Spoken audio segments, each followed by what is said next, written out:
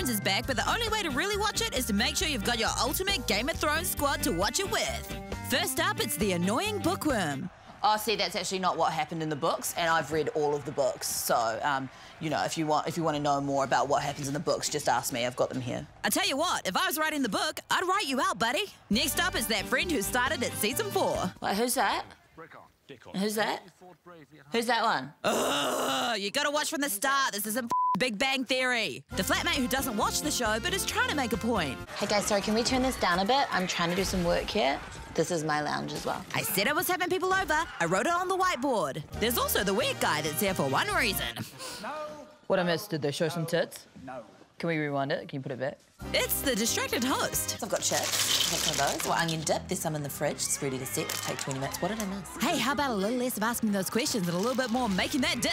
Then there's always the person that is just a little bit too into it. It's the girl in cosplay. Hey guys, who do you think is hotter?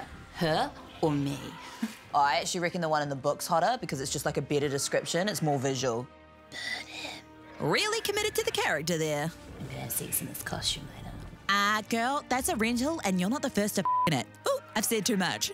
Then there's the guy that defends all the problematic stuff in the show. Look, guys, I know that these rape scenes can be a little bit uncomfortable, but it's actually 100% historically accurate, so... Historically accurate? There's frickin' dragons in it, you idiot! Don't hate me, hate history. Aside from the fact that you're a total dumbass, is it weird that I want to bone you? And then there's always one, it's the spoiler. Guys, I just saw on Facebook, he died. Oh, spoiler! Oh my God, shut the f up. I already knew that. I mean, I don't know who we're talking about.